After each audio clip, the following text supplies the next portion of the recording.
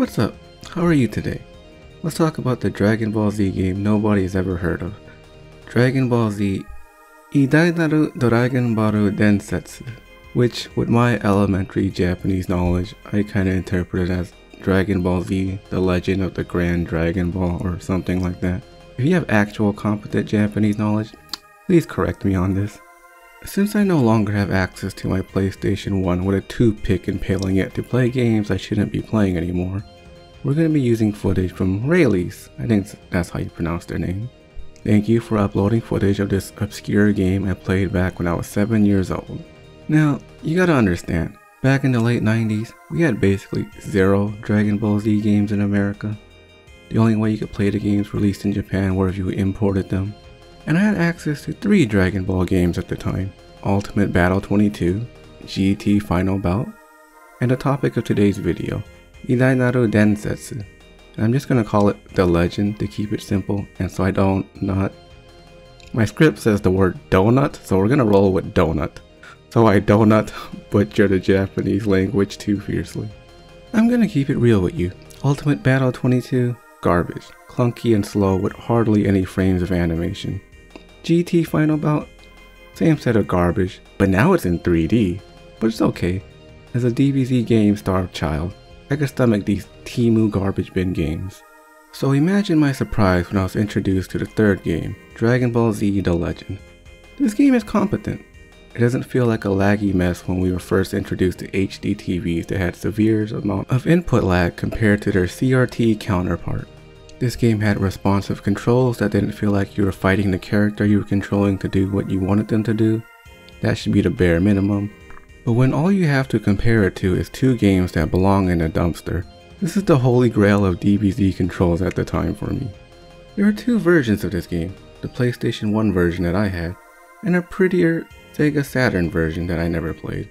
So I'll be sticking to the PS1 version in this video as that's all I've ever had access to.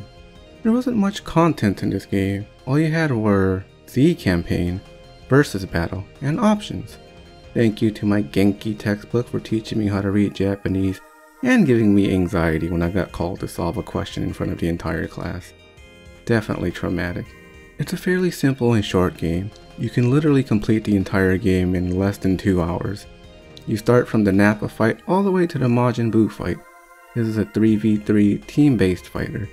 There are 2D sprites and a generic 3D background. You have your basic attack, block, key, charge, and the crazy part, there are only 2 movement buttons. You don't fly left, right, up, or down, but only use the up and down buttons on the D-pad to either move towards your opponent or away from them. Isn't that a novelty?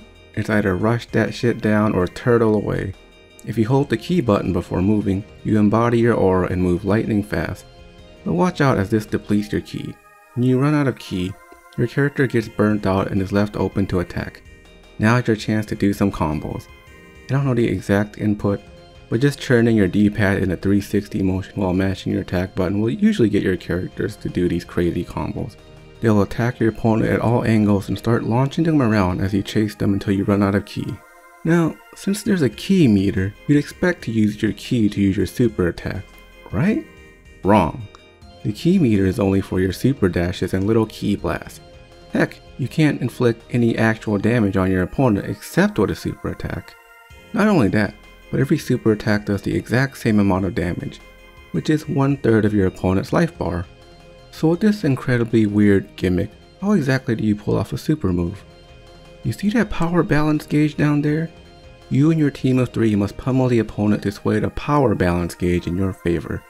When that happens, a super move will unleash by itself depending on the character you're controlling.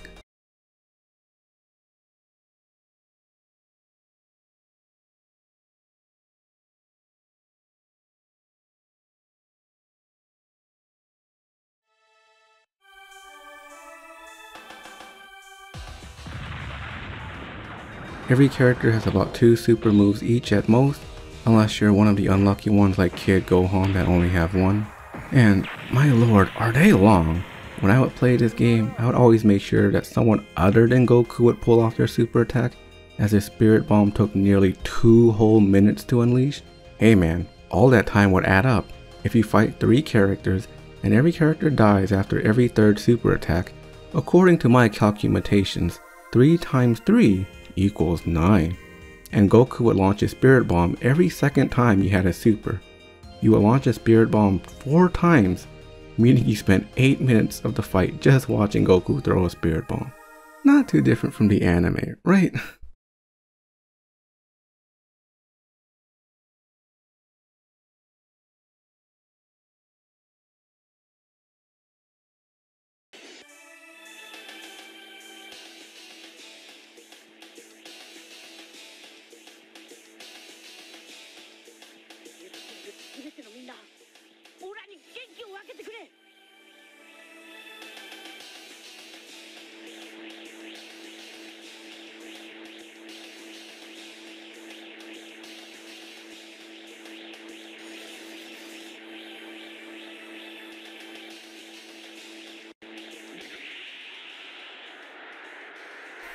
In a sea of trash, this was the fresh water I needed as a kid to believe Dragon Ball Z could have good video games. Even though GT Final Bout spoiled me on transformations like Super Saiyan 4 and the like, at least Dragon Ball Z Idainaru Dragon Ball Densetsu gave me a good game with these blonde haired transformations I've never seen.